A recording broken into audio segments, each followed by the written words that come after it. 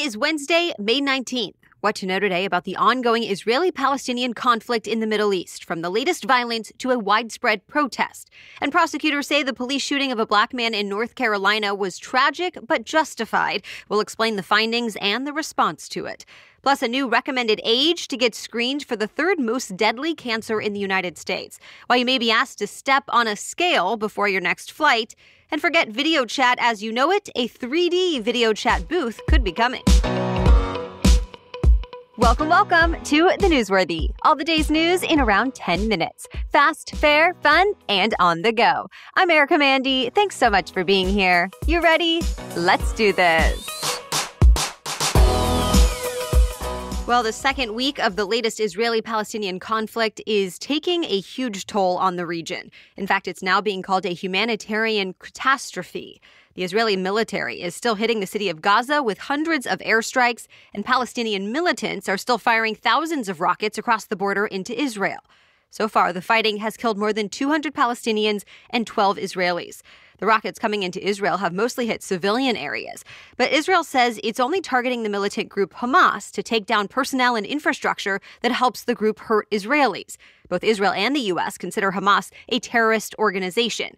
But the United Nations says civilians, including dozens of Palestinian children, are getting killed by the Israeli strikes as well, and tens of thousands of people have been forced out of their homes. Millions more are dealing with other consequences. Sewage systems have been destroyed and wastewater is flowing into the streets of Gaza.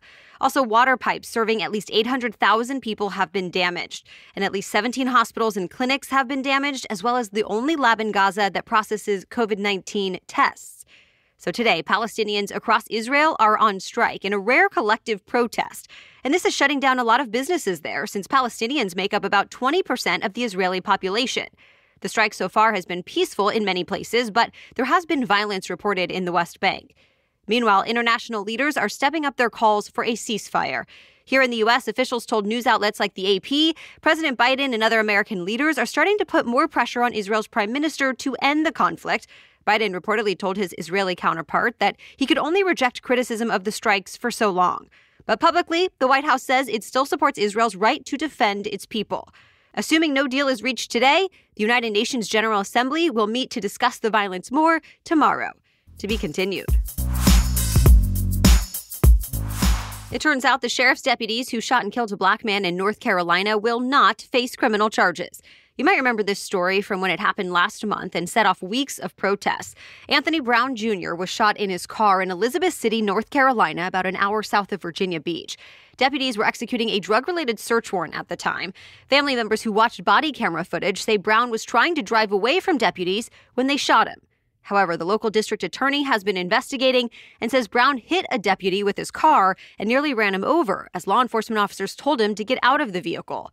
And for that reason, the DA says the deputies were justified to shoot him and they will not be facing criminal charges. The Brown family attorneys say the DA calling the shooting justified is both an insult and a slap in the face. And large groups of protesters rallied over the decision last night. It's not a totally closed case, though. The FBI is also conducting a separate investigation. More than 30 million Americans are threatened by historic flooding this week. It's already affecting parts of Texas, Louisiana, Oklahoma, and Arkansas following several rounds of heavy rain and thunderstorms. And at least one local official says it looks like a once-in-100 years event. At least 5 people have died in Louisiana. Hundreds more had to be rescued from their cars or homes. The flooding has also shut down highways and forced people to evacuate buildings. On top of this life-threatening flooding, several cities in Texas and Louisiana are also dealing with the aftermath of tornadoes earlier this week. And unfortunately, even more strong storms are on the way. Rain is expected to drench the south-central U.S. until at least tomorrow. A new CDC study found people in rural areas are getting the COVID-19 vaccine at a lower rate than those in urban areas. The study looked at data showing how many U.S. adults got at least their first dose of a vaccine between December 2020 and April of this year. And it found about 39% of people in rural counties had gotten the shot, compared to nearly 46% of those in urban counties. The CDC says this can slow down progress toward ending the pandemic, since people living in rural counties make up almost 1/5 of the U.S. population. So why the difference in vaccination rates? At least one possible reason is access. The CDC found people in rural areas who were able to get a vaccine often had to travel farther to get it. But some studies also suggest there's more vaccine hesitancy in rural towns. The CDC is now urging healthcare providers, employers, faith leaders, and more to work together to identify and overcome any obstacles to get people vaccinated in every corner of the United States. All right, we have much more news still ahead, but first, a quick break to thank our sponsor. Ritual is not your typical multivitamin. Its clean, vegan-friendly formula is made with key nutrients, including vitamin D3 to help fill gaps in the diet, and informs your body can actually use. And there are no shady extras allowed. That's why I first started taking Ritual vitamins months ago. Yep, even if I was not partnering with them, I would be taking these vitamins. I appreciate that the company is so upfront about exactly what goes in the vitamins and why, and I can take them with or without food and have no issues. Ritual's fresh-tasting, delayed-release capsules are designed to dissolve later in less sensitive areas of the stomach. They're also convenient. They're delivered right to my door with free shipping each month. Of course, you can start, snooze, or cancel your subscription anytime. And if you don't love Ritual within your first month, they'll refund your first order. Plus, right now, Ritual is offering the Newsworthy listeners 10% off during your first 3 months. Just visit ritual.com/newsworthy to start your ritual today. That's ritual.com/newsworthy. Heads up to everyone 45 and older, medical experts say now is the time to start getting tested for colon cancer. Until this week, the standard was 50, but the federal task force that sets this recommendation lowered it this week because of an alarming rise in cases popping up in younger people. In fact, the number of people in their 40s with colorectal cancer has gone up by about 15% over the last 20 years. Colorectal cancer can also be called just colon cancer or rectal cancer, depending on where the cancer starts. And overall, it's now the third most deadly cancer in the United States. But experts say it's also one of the most curable types of cancers when doctors catch it early. This official recommendation could help. It allows more people to schedule colonoscopies and other tests without needing to pay out of pocket. The new official age recommendation means insurance companies would have to cover the cost of screenings. The next time you board a plane, you may be asked to step on a scale first. An advisory from the Federal Aviation Administration, or FAA, says airlines have to run routine weight and balance checks for their planes every 36 months. But it's not just the machinery that needs to be weighed. The document specifically says surveys of passengers or bags also need to be part of these tests. The airlines use the data to figure out how many people can safely fly on certain aircraft, and the weight estimates keep going up. The average man, plus his carry-on luggage, now has an estimated weight of about 200 pounds. For a woman, the average is about 180 pounds.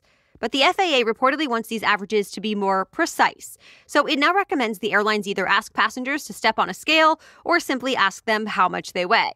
However, if this makes you uncomfortable, you don't have to. The federal document says surveys like this should be voluntary and people should be chosen at random. The second biggest bank in the U.S. is making a big change to attract new workers. Bank of America says it will raise its minimum wage to $25 per hour by the year 2025.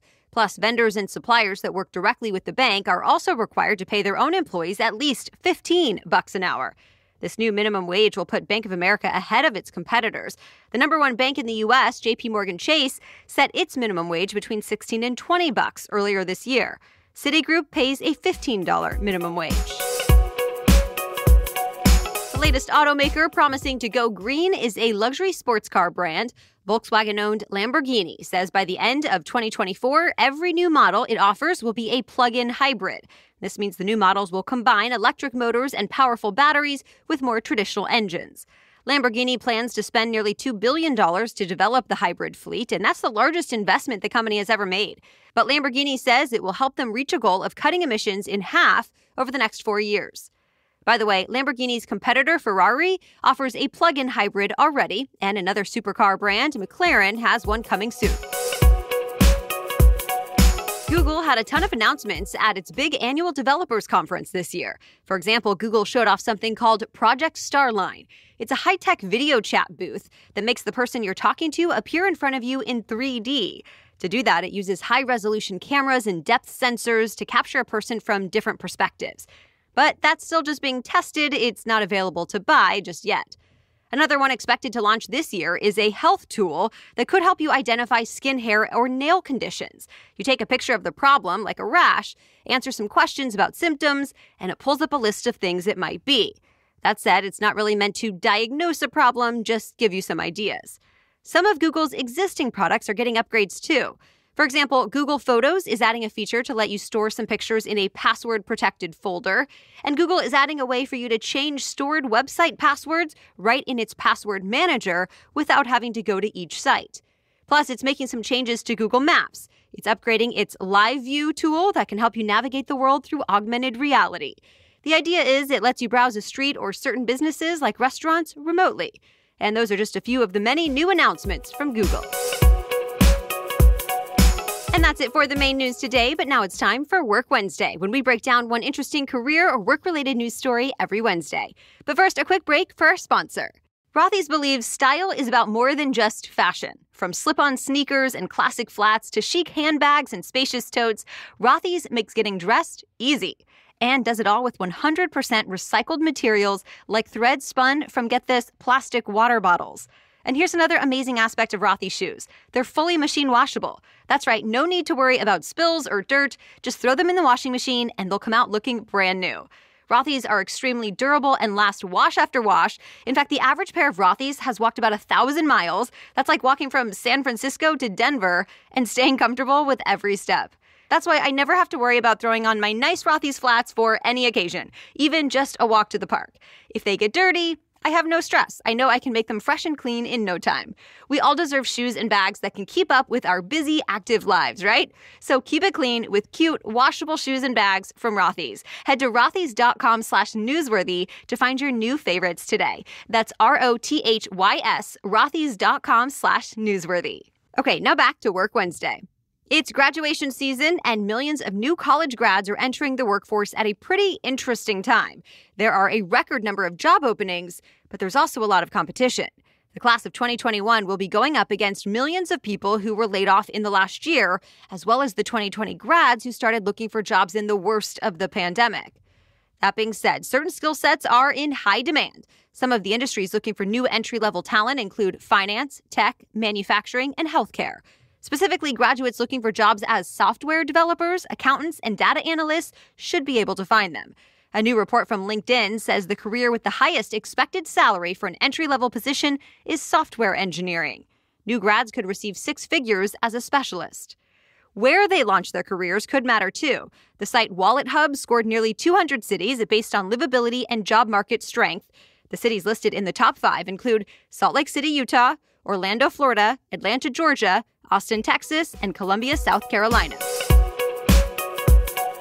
All right, thank you so much for listening today, and thank you for continuing to share the show. We'll catch you up on more news to know tomorrow. Until then, have a great day.